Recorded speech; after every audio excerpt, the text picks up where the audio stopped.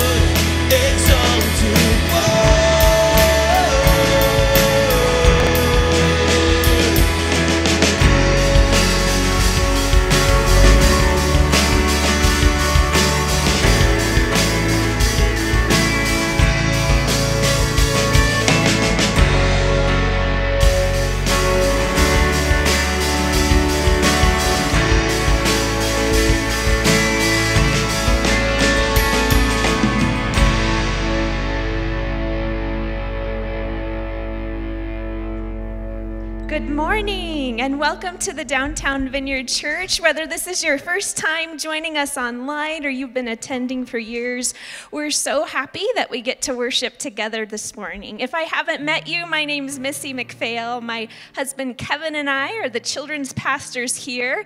And you know, I was reflecting this morning just on the kind of week we had. And if you're like me, this has been a week with a lot of changes in our routines and in our normal rhythms in life that really were beyond a lot of our control. But I'm so grateful that while our routines may have been a little chaotic, that we still have the spiritual rhythms in our lives. We still have our personal rhythms of connecting with Jesus through scripture and prayer, and our community rhythms of worshiping together. So today, as we prepare to worship together, I wanted to invite you to gather a few things, get some grape juice and some bread or crackers if you have them.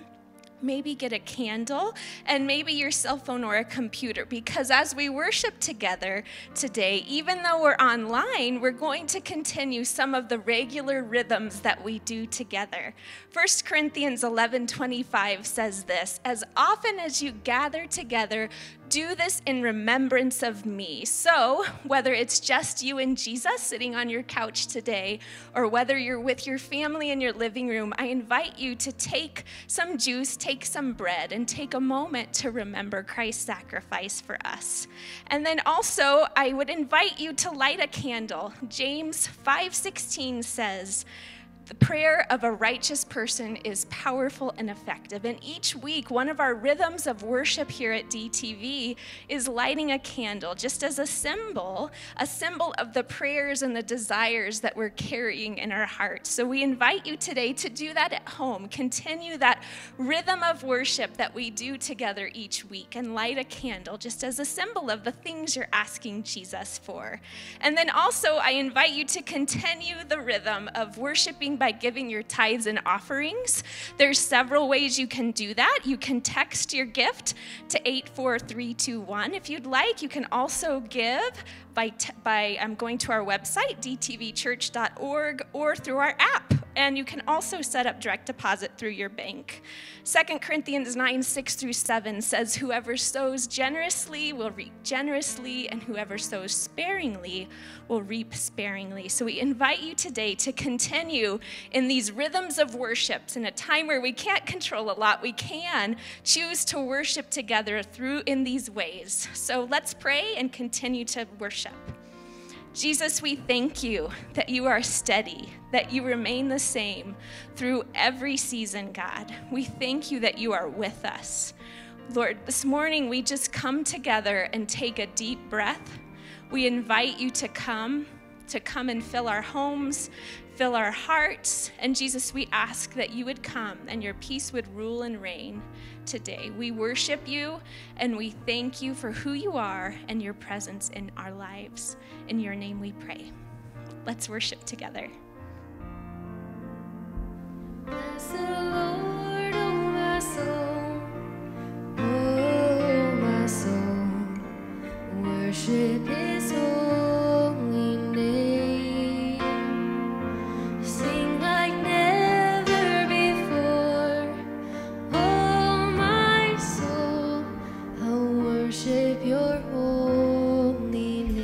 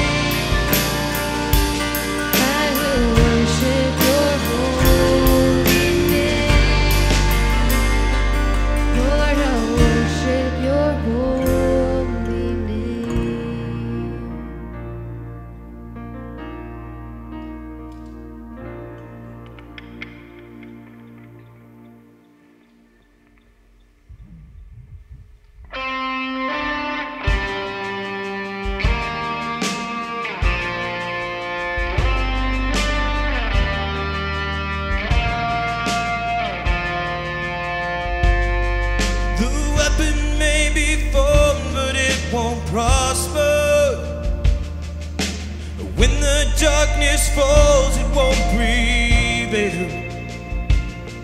'Cause the God I serve knows only how to triumph.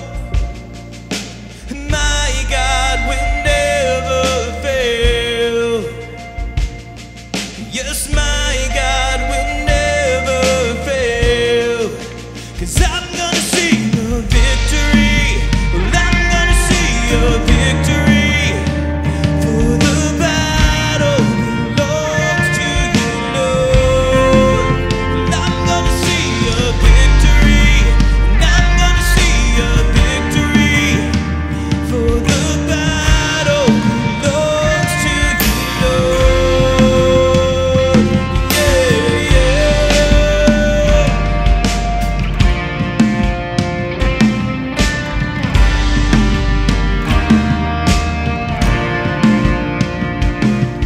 There's power in the mighty name of Jesus.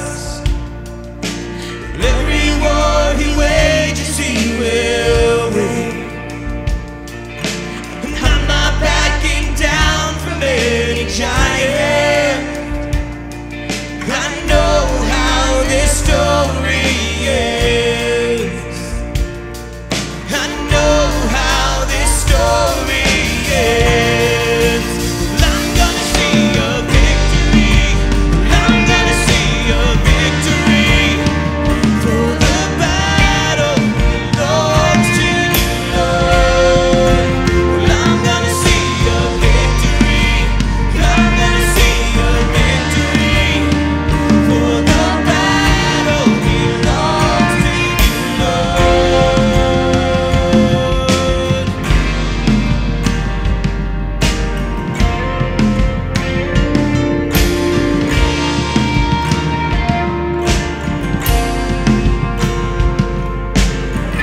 You take what the enemy meant for evil, and you turn it for good.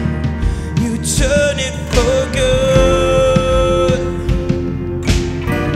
You take what the enemy meant for evil, and you turn it for good.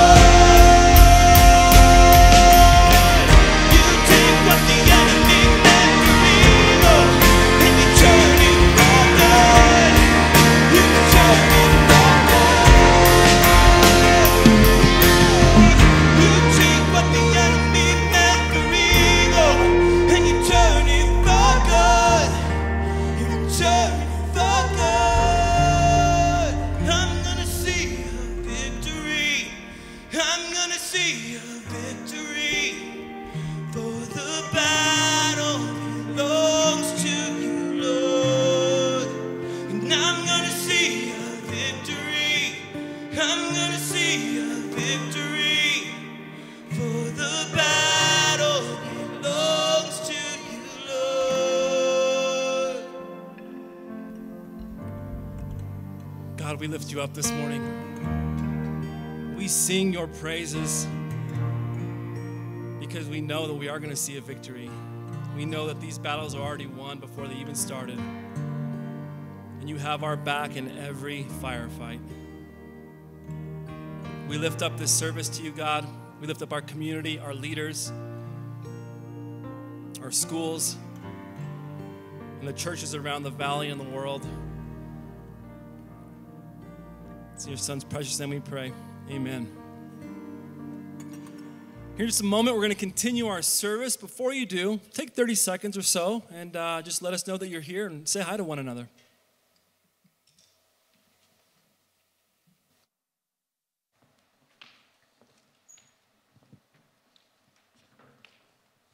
Well, good morning. We're so glad to worship with you this morning. If I haven't met you, my name's Missy McPhail. My husband Kevin and I are the children's pastors here, and we're so glad that you chose to log in with us today. So I just wanted to do a couple of announcements for you. In just a moment, Pastor Paul will be continuing our sermon series on the kingdom of God. But before we do that, I wanted to take a second just to remind you about our Connect card. So in this season, more than ever, we're asking you, please take a moment to go ahead and go online and fill out those Connect cards. So you can do that on our app if you have a smartphone, or you can go to our church website at dtvchurch.org. So take a second, log on there. If you have a prayer request, this is a great way to communicate to us, and our pastors will be in touch with you very soon to pray for you. We also have an opportunity for you to just tell us a little bit about what's been happening in your life. We miss you. We miss seeing you each week. Kevin and I know, miss seeing your kids, and we'd love to hear something funny that you guys did this week or how you're adapting to new changes in schedule and routine. So take a second, fill those out, update your contact information so we can stay in touch with you and do that online. You can also mark your next step. So we fully expect that as we worship together today and as Pastor Paul teaches in a few moments, that you will hear from God. We believe that he will put things on your heart to help you take your personal next step towards him. So please take a moment and fill those out. So we also have just a few announcements I wanted to share with you today. As you know, events have been postponed, but we do have some volunteer opportunities available. So if you go to our website, you can see some more details. There's a place to join a group that you're interested in. And then as opportunities become available, they'll be posted in your group and you'll get an email with all those details. Also, you have several ways you can connect with us on Facebook each day at 8 a.m. and 8 p.m. We have check-ins with one of our DTV pastors. We'll read scripture together and pray, and it's a great time of encouragement. So join us at 8 a.m. and 8 p.m. at our DTV Facebook page. We also have an opportunity for you to connect with our pastors at noon for Plug In with a Pastor. There's different things happening each day, so we encourage you to join us at noon as well. So 8 a.m., 12 p.m., and 8 p.m. There's something for you to do with your DTV team here on Facebook. And then also, we do still have food distribution on April 13th, and we need some volunteers to come and serve our community from 4:30 p.m. to 6:30 p.m. This time it'll be a little different. We will have a drive-through. Those picking up the food will remain in their cars, and our volunteers will deliver the food to their cars this time. So if you'd like to help us with this, go to our website, dtvchurch.org, and sign up. We'd love to have you come that night and help us take care of those in our community that could use a little extra food during this time. So if you have any questions, be sure to reach out to your neighborhood pastor. If you haven't heard from your neighborhood pastor this week, please let us know on, you guessed it, the Connect card. Fill that out and let us know, and we'll be in touch. Kevin and I are the neighborhood pastors for the Fruita area, so we're looking forward to connecting with you this week and through the coming weeks. All right, thanks so much. We're so glad that to be together today. Check out this video and have a blessed week.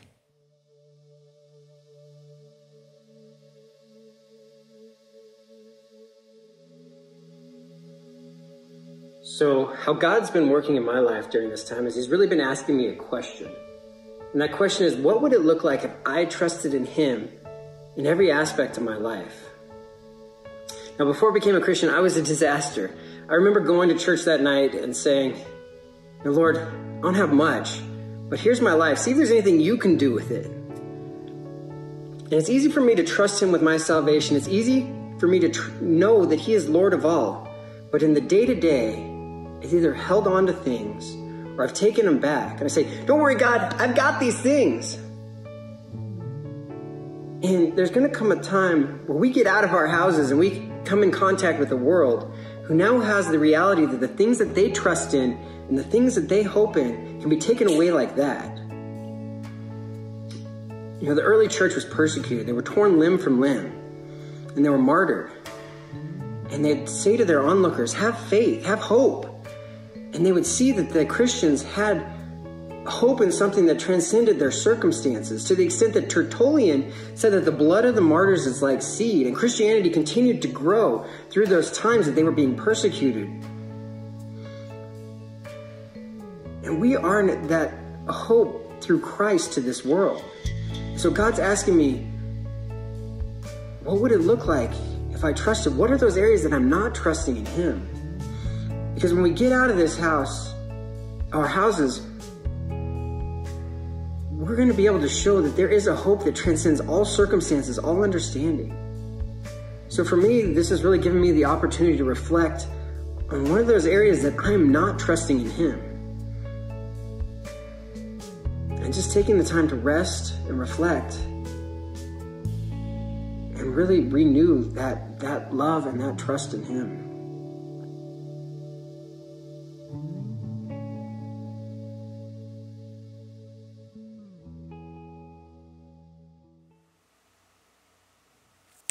Good morning, DTV Church. How are you guys doing? What a difference a few days makes. I'm amazed this week. I think I've made over probably 150 phone calls this week. And I'm amazed at how circumstances change perspectives. Just a few weeks ago, I had made this big commitment for Lent that I was going to give up Facebook. And now I am using Facebook every day.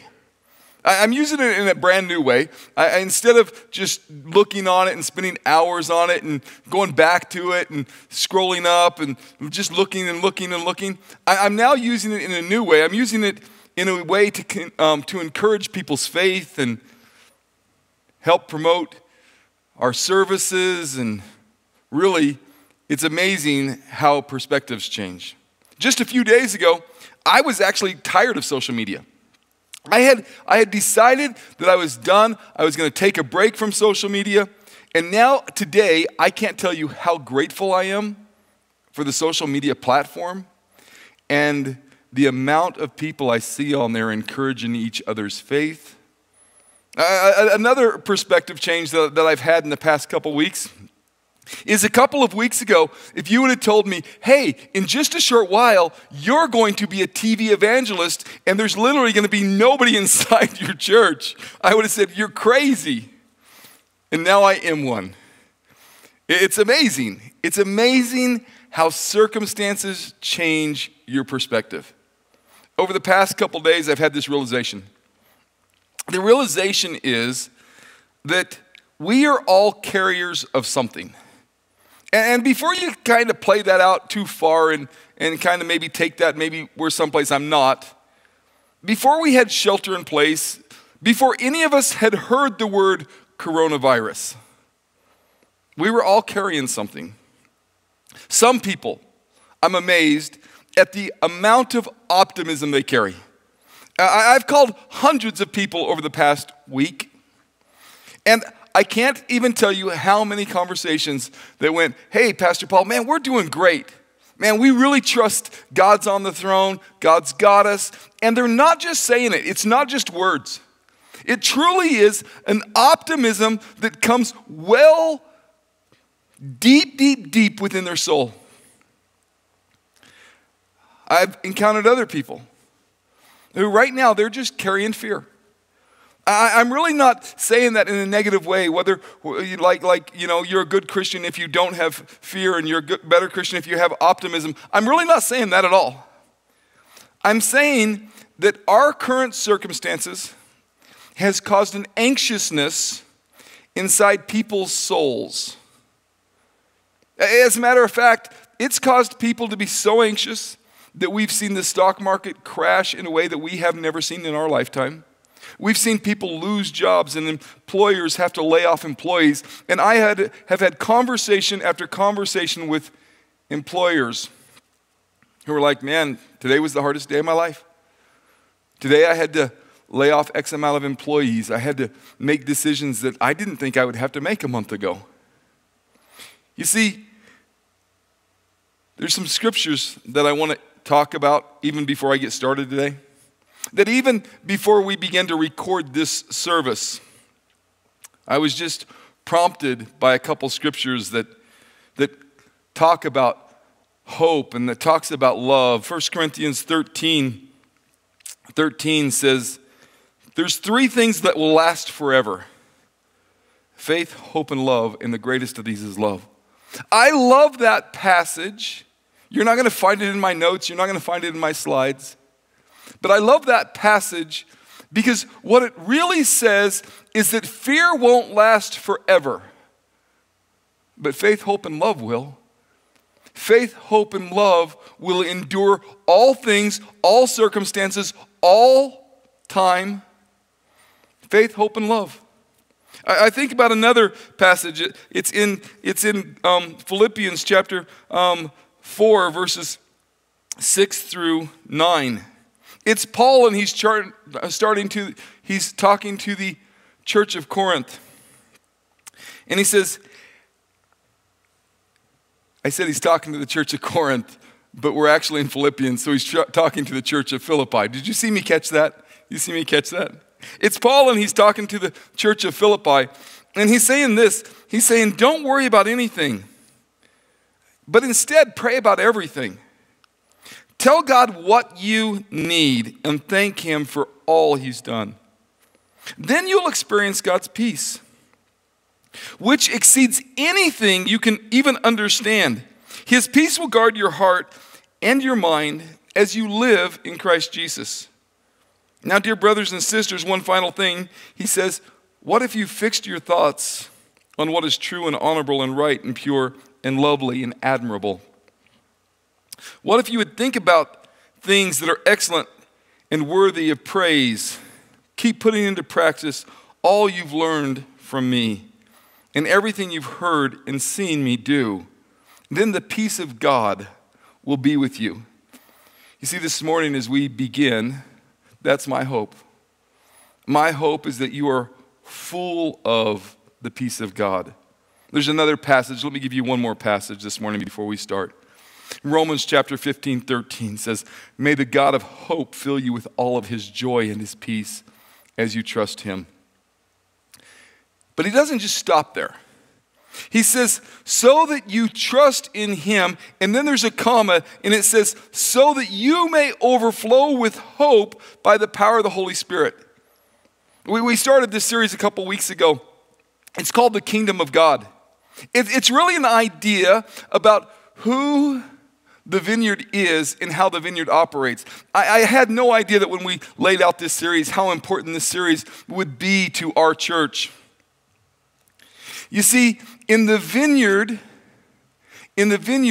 we place our full hope, faith, and love in Jesus. And I believe this. I believe that you and I have an opportunity right now that we've never seen in our lifetime. I believe that you and I have an opportunity, and it goes beyond being a believer in Jesus. And it goes beyond being a good neighbor. It actually has more to do with how you perceive who God is in His nature. So I want to ask this question even as we begin. Are you filled with hope? Are you filled with joy? Are you filled with peace? Do you have faith, hope, and love? Is your faith worth catching? Is your hope encouraging? Is your love infectious? You see, one of the values of the vineyard, one of the Wimber-isms that we've been talking about over the past 4 weeks is this idea in the vineyard that we believe everyone gets to play. We have this saying, it's probably my favorite saying. It's probably the saying that got me into the vineyard as a young man. And it's just simply this: everyone gets to play.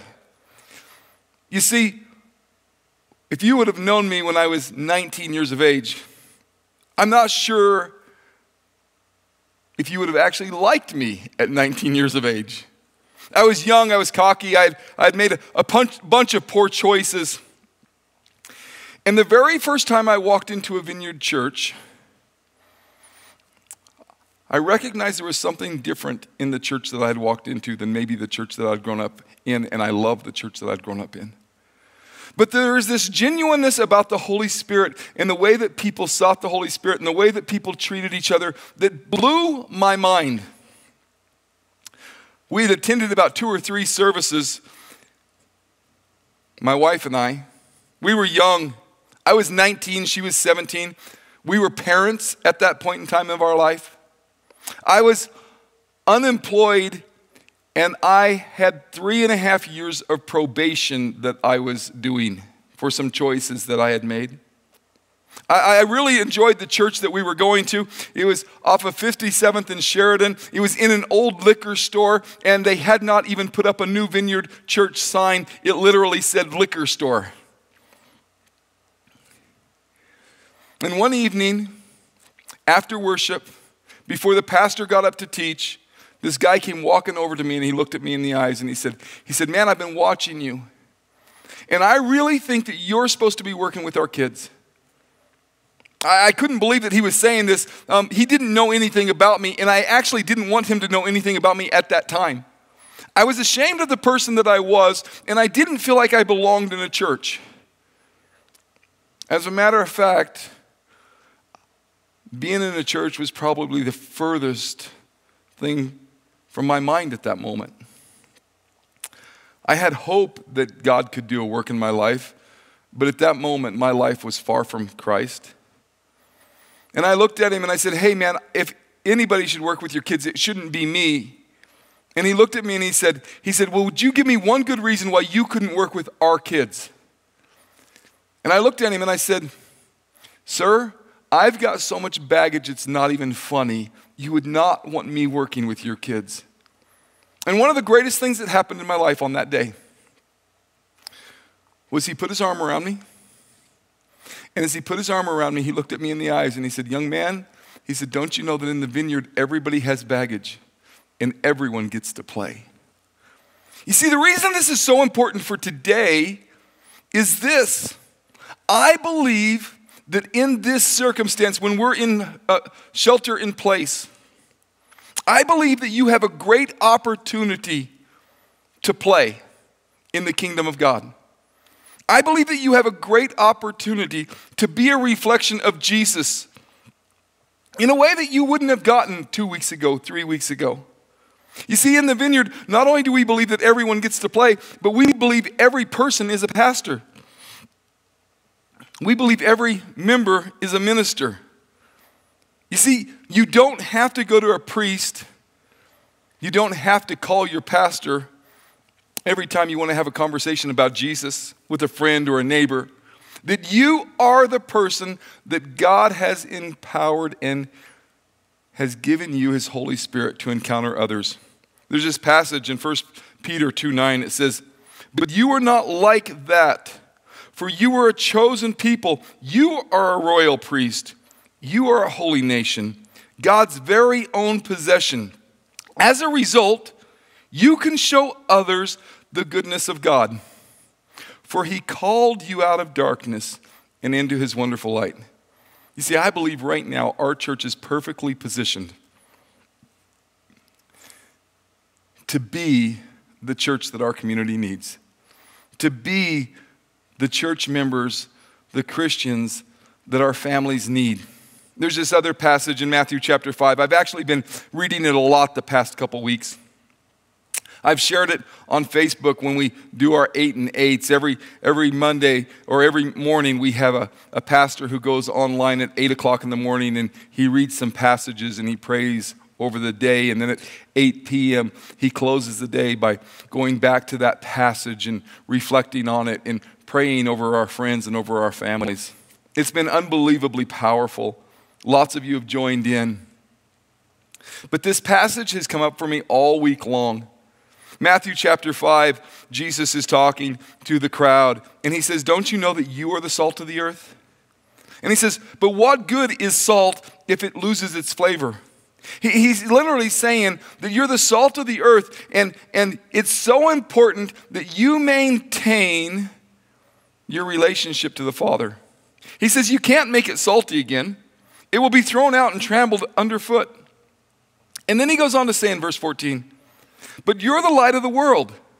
You're like a city on a hilltop that can't be hidden. No one lights a lamp and then puts it under basket. Instead, a lamp is placed on a stand where it gives light to everyone in the house. In verse 16, he says, and in the same way, let your good deeds shine out for all to see, so that everyone will praise your heavenly Father. I love that. This idea in the vineyard that everyone gets to play, because you're a royal priesthood, that you're the salt of the earth, you're the light of the world, you're the hope that your neighbors need, you're the hope that your family needs. You see, when you resonate who Jesus is in you, you'll become the hope that they need.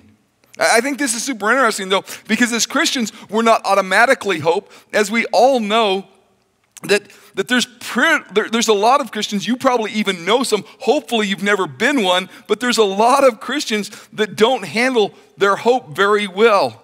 As a matter of fact, when things begin to fall apart, they begin to fall apart. And so you only become hope based upon how you handle your hardships.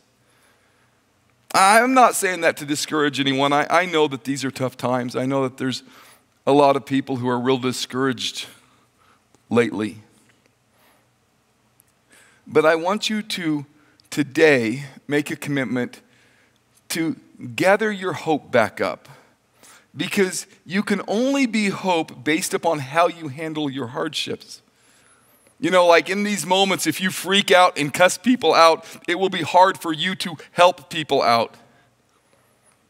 You see, I think it really is a great question, that we're all carriers of something. And so you want to ask the question, is your faith worth catching? Is your faith contagious? You see, in these days and in these times, it could be really easy to hide out in our homes, or to hoard up in our homes, or to hold up in our homes. It could be really easy to buy a whole bunch of stuff and share it with nobody. But it also could be really easy to make your home a place that offers help. And I know we're in shelter in place, and I know we're not interacting with other people and having people into our homes, but you literally could take your home and you could go on Facebook and you could reach out to your friends, and you could do a Zoom call, or you could do some type of meeting online where you just call your friends and your family and say, hey, I just want to pray for you. I just want to talk and see how you're doing. You could literally use your home as a place where once or twice a day you set time aside to pray for your family, to pray for your friends. You could literally use your home as a place where you reach out and you help out. And you help people heal, because you're the hope the world needs today. You're the hope the world needs today. And in the vineyard, everyone gets to play. Your home's a sanctuary. And when we say the words that everyone gets to play, what we actually mean is everyone must play. This isn't a time to be on the sidelines. This isn't a time to be a watcher and just watch services online. This is the time to use the gifts that God has given you and use the resources that God has given you to make an impact in the kingdom of God. You know, sometimes whenever you hear a message like this, you might say things in your head like, but Paul, you don't understand. And the answer to that question would be, I do understand, because at 19 years of age, I wasn't anything close to the person that I thought I should be. I had made choices that had me not only far from God, but had me far from being a person that really should be in any type of leadership. And what I didn't understand at that time was that my past didn't eliminate me. My past actually qualified me because I had repented of my past. And I was now using my life to honor God. John Wimber, one of my favorite sayings about John, is he used to say, never trust anyone without a limp.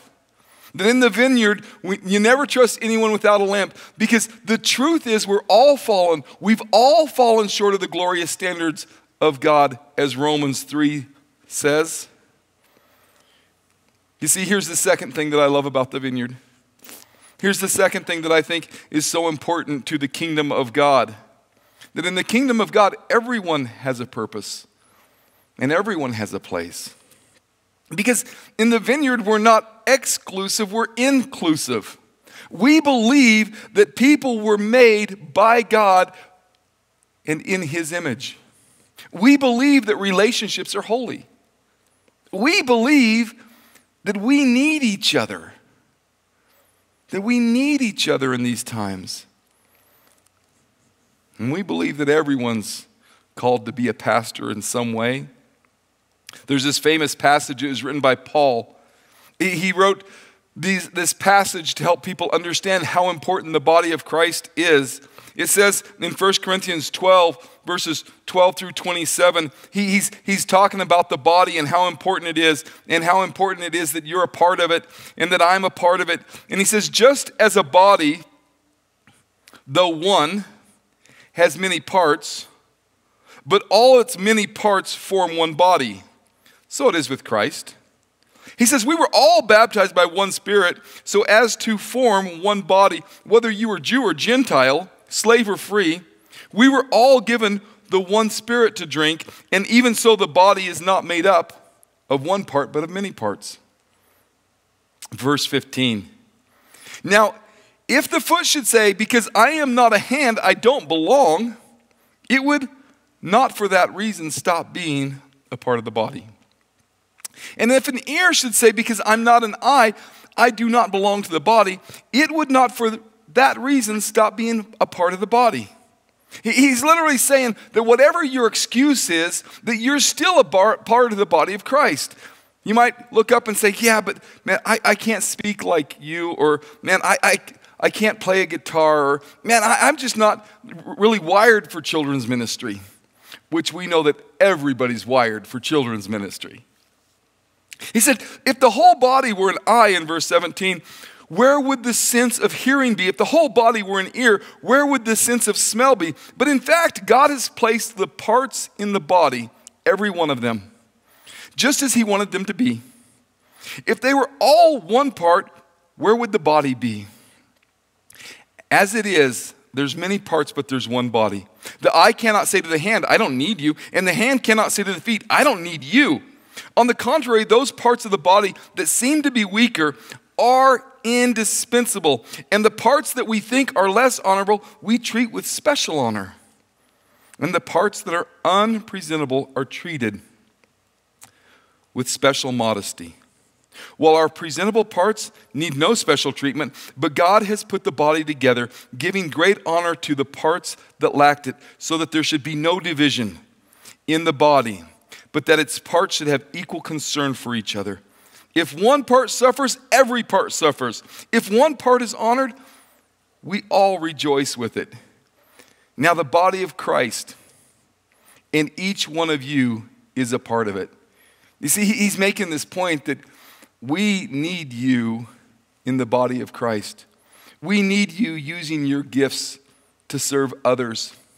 You see, in the kingdom of God, there are no unimportant people, and there are no unimportant positions. As a matter of fact, you've probably figured this out already, that we need each other serving one another. I'm so proud of our church. I'm so proud of the vineyard churches in this valley. We've all rallied around Food Bank of the Rockies. And we're beginning to build boxes and give food out and food distribution out. We've rallied around hospitals, and you can go online and you can find ways to make masks so that hospitals can begin to have more and more masks. We reached out to the local hospitals and we said, what is your need? And they said, could your body of Christ, could your church make masks? We said, we can do that. We're currently working on a new plan that we'll be talking through next week about how we can come alongside healthcare workers and those that are right now spending hours upon hours of caring for others in need. And we also know that in this time that as finances get tough, we know that some of you are going to have to pull back. We know that. I totally get that. We know that people have been laid off. We know that jobs have taken a hit. But we know that some of you have been unbelievably blessed. That God has blessed you and you're actually working more and you actually are making more during this time. And we're saying, what if you would help out those that are hurting? What if you would make an extra offering gift? Or what if you would make a donation to a great organization that needs a little more help? You see, we all know that all of our gifts can help someone. Isn't it amazing how a few days have changed our perspective? Delivery people are now some of the most important people in our community. I love that. Cleaning companies, now all of a sudden that they've gone from behind the scenes to right up front.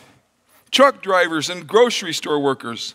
As a matter of fact, teachers have become more important in this time. I was on Facebook this week and I was reading some of the comments that parents have made about homeschooling their children. And I saw one that said, we've been doing this for 2 days and one's already suspended and the other one's already expelled. I saw another one that said, my neighbor is outside scraping off the terrific kid on board bumper sticker.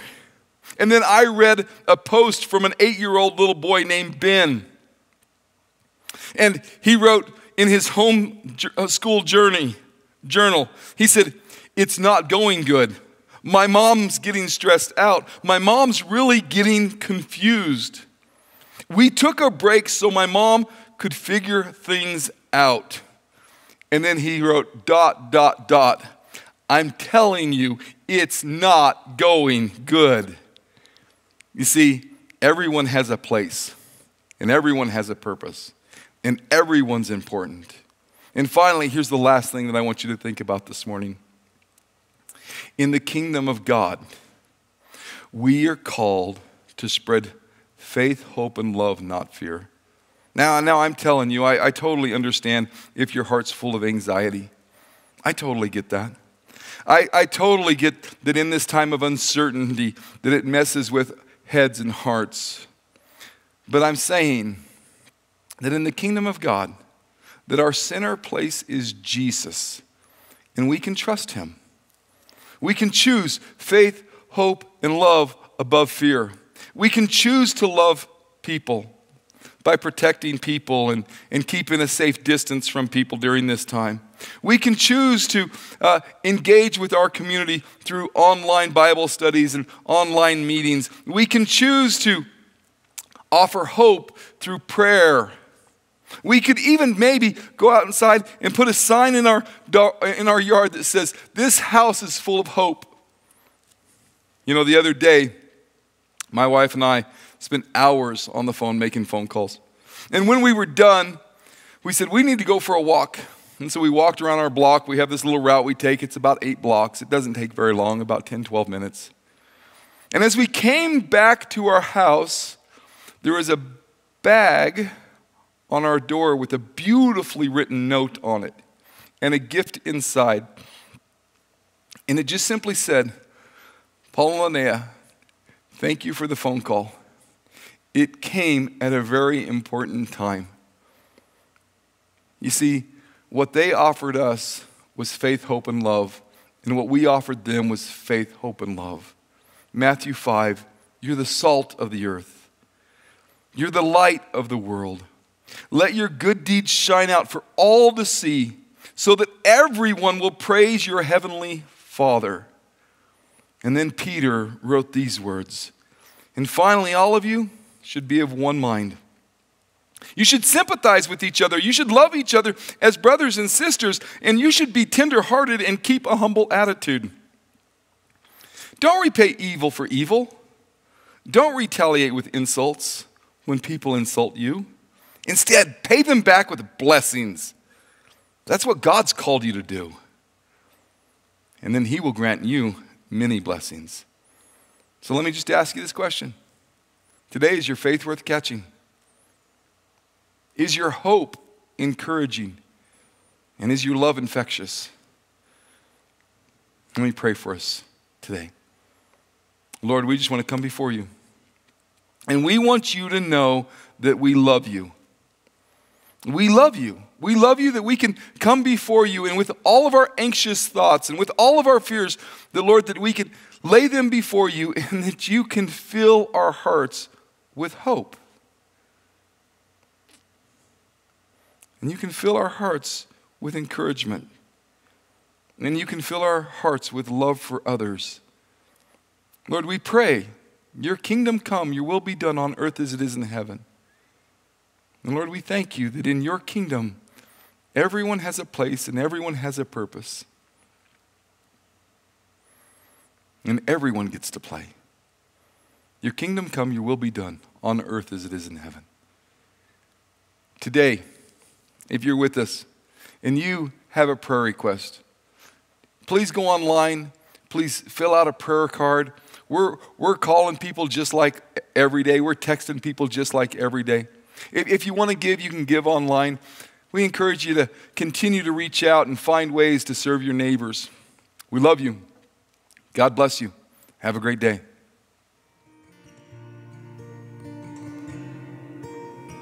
God of our mothers and fathers, come now and move among us. And what you did before, you come and do once more. We want to be a part of your story.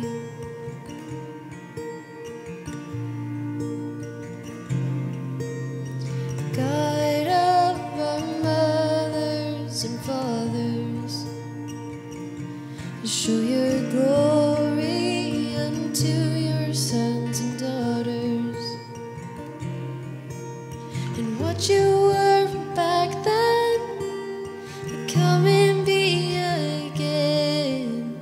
We want to see your power in our presence, in our time, and in our day. Come and move in this place. Come and move, God. Move, God. Move, God, in this place. God of our mothers and fathers, send your spirit